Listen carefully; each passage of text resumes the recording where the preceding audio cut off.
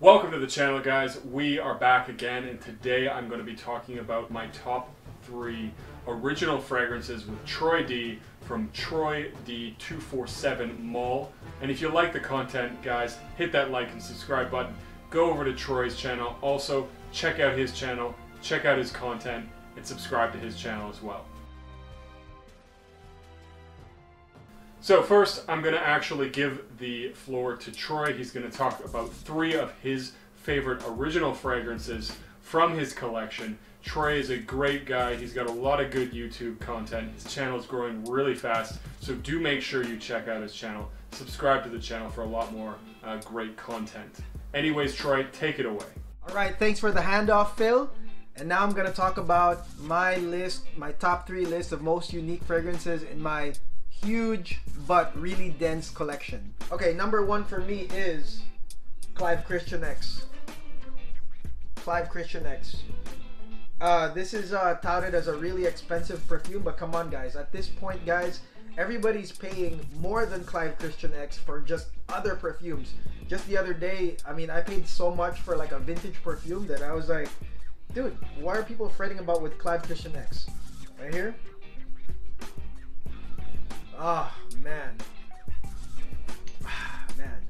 So, if you go to my Clive Christian video, I outlined the whole fragrance on the video, and I called it one of the most manly scents ever. And in the sense of being a boss man, being a person that actually goes around, does boss moves, and just kills it day by day, or at least tries to. This is definitely the fragrance for you. This bad boy has got rhubarb, cinnamon, styrax, some jasmine, some amber, some cinnamon, very powdery with the iris, and it is just absolutely a unique blend. I haven't smelled anything else that really has this kind of scent, and it's very, very long lasting, and that's another thing I like about this. Lasts all freaking day. Very, very manly, very, very unique, and I would say that is very different from others. It's not boozy. It is not like too masculine that would be off-putting.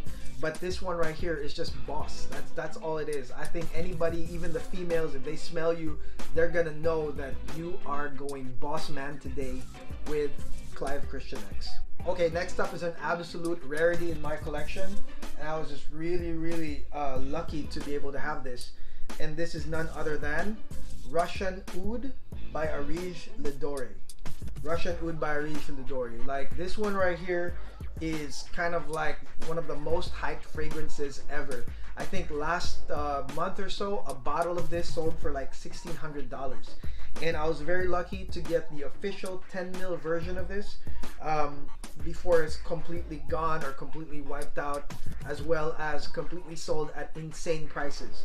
So if you're wondering, what does this smell like? Like, this one is one of the most like ultimate like chocolatey fragrances.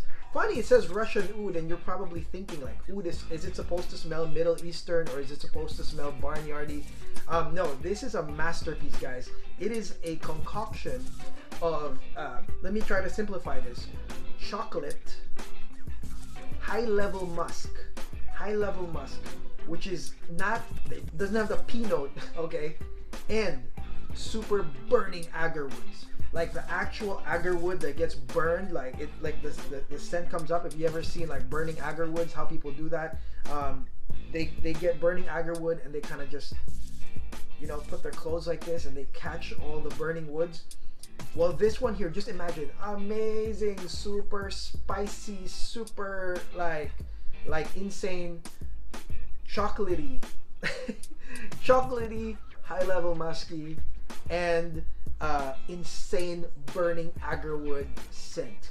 Oh my gosh, I have never smelled anything like this. And I would say, before Arij did some other stuff that, to be honest, kind of smelled weird to me, this one has to be like one of his masterpieces, because I haven't seen or smelled anything that comes close to how unique this one is. So, Arij Ledore, Russian Oud. And for the final one is Boadicea the Victorious Valiant. This bottle of mine is actually from the UAE, when it came out as an exclusive in the UAE. This is a wonderful bottle that I have of this, and if you watched my videos, this is probably one of the most, or not my most expensive perfume ever. This one comes from the house of Boudicca the Victorious, which makes unbelievable perfumes. It's one of the top. Basically, this one is orange and vanilla and citrus, okay, in a masterful blend. Obviously, because it's expensive, it smells expensive. This is like an ultimate, like, spring summer. Whew. Oh man, for vanilla lovers, citrus lovers who are willing to take the chance and spend some money on this, or maybe you can check it out at the gray market. This is like some Grail level stuff, okay? And if you want to see the entire breakdown, I have this on my videos. All you have to do is go to the playlist, Niche Fragrance Reviews. Oh man, absolutely classy, expensive, and perfect for spring summer. I had some of my guys, some of my new friends from Fragcom buy this because I suggested it. They're just like blown away. Masterpiece level. Boudicca the Victorious. Valiant. Okay, so that's my top 3, guys. For individual reviews on them, I have them on my fragrance reviews playlist. All you have to do is check it out on the channel. But I just wanted to share that, and I know for sure that Phil has got his own crazy list as well. The first one I'm going to talk about is Saddle by Svensk Parfums. One thing about this fragrance that I think is super original is that it uses butterscotch, and I haven't really heard about that, or looking into it, I haven't found a lot of fragrances that use that note in it. So it has this very prominent butterscotch vibe, which gives it a nice, sweet, gourmand touch. And I do like gourmand fragrances, so this definitely hits the spot. The other thing about this fragrance is it's also quite leather dominant. Now I find the butterscotch is definitely more dominant than the leather for me, but there is a prominent leather note as well. And one thing I really like about this is how it breaks that leather mold that a lot of fragrance houses have done, which is like a raspberry and leather note. And you know, there's a lot of great fragrances that do that, but I always appreciate things that do things a little bit differently. And this one definitely does that. So you get this nice, rich, saddle-like leather, a very high quality leather, and you get this really delicious butterscotch. So I think this is a really nice fragrance. It performs really well. This one is a little bit more expensive. I think it goes for about $90 for 30 ml, but it is also one that's extremely strong. So this one performs extremely well. If I'm going outside in the cooler weather, for example, this is one I can definitely put on. People will smell it. It'll cut through the cold. It'll still project quite strongly, and so you do get your value with this one. It definitely you know, will last a long time, and I don't usually go more than about 2 sprays with this one. So very original, not only with the use of the butterscotch, but also the combination with leather. It's leather done quite a bit differently, and I do enjoy this one. And if you are fans of either of those fragrances, butterscotch or leather, definitely check this one out. I think you can pick up a sample either on the website or from Crystal Fragrances. Next one on the list is a recent acquisition, one that I think is also really great for the spring, and that is Moonlight in Heaven by Kilian. Really enjoy actually the new presentation. So you can see the writing now has nice white in there where it didn't actually used to, and I think it really adds to the aesthetic of the bottle. Of course, beautiful blue bottle as well. Really enjoy the presentation of Kilian's, and this one is gorgeous as well. Now, what I find interesting about this is that it has a very prominent rice note. Now, rice is of course used in a lot of other fragrances. I think Pure White Cologne, which is a very popular Creed fragrance, also has rice. And rice isn't as underused as, say, something like butterscotch. But rice is definitely something that is not used that often and not talked about or not thought about a lot. And this is a really well done, sweet, somewhat gourmandish, kind of a spring or summer, definitely evening out fragrance. has that very nice tropical vibe to it, and it works really well. This opening on this one, very, very beautiful.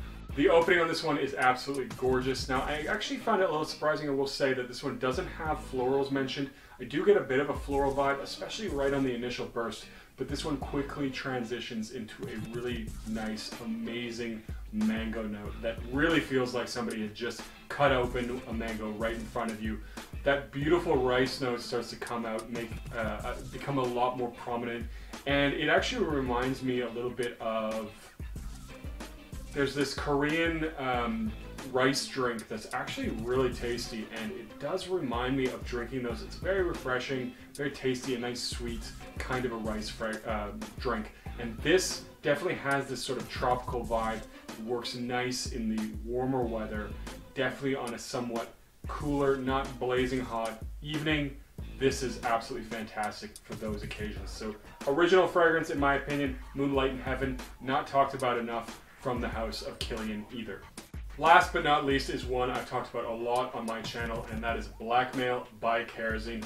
Really enjoy this one. It is such a beautiful oud fragrance, and if you want something that is oud done in a very digestible, what I feel like is a fairly mass appealing way, this is definitely one you want to check out. This is oud, this is incense, and it is sweet dried fruits, and it's done really well. So the oud is definitely prominent, but not in any way barnyard or skanky. It just comes off as a definitely different smelling kind of a wood fragrance.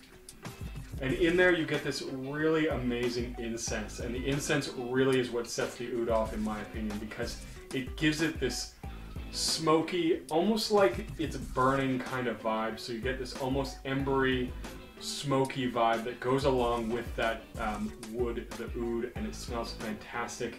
It almost adds a little bit of a spiciness, and to really balance that out, there is a touch of sweetness from the dried fruits, and it works really well by dialing it back just a little bit to give it that extra bit of roundness, that extra bit of character, and that extra bit of mass appeal to make this one actually, in my opinion, quite a nice and easy to wear fragrance. I think this is one that is quite gentlemanly. This is one I can see easily wearing to a fancy or formal occasion because it just works in that classy kind of a way, in my opinion. Although I can definitely see, and I have worn this one casually as well. One of my favorites from the house, absolutely gorgeous, really, really well done fragrance, and it does perform really well as well. And so for me, I get about 10 hours performance this one. It does last a long time.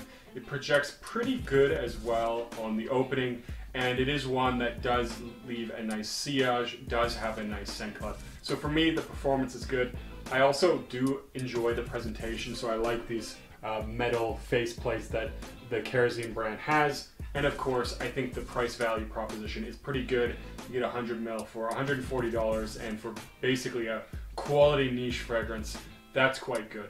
So I appreciate Kerosene quite a lot. I'm a huge fan of Kerosene, and this is probably my favorite, second being Unknown Pleasures or Follow. Those are my three favorite, but great house, and I definitely think worth checking out.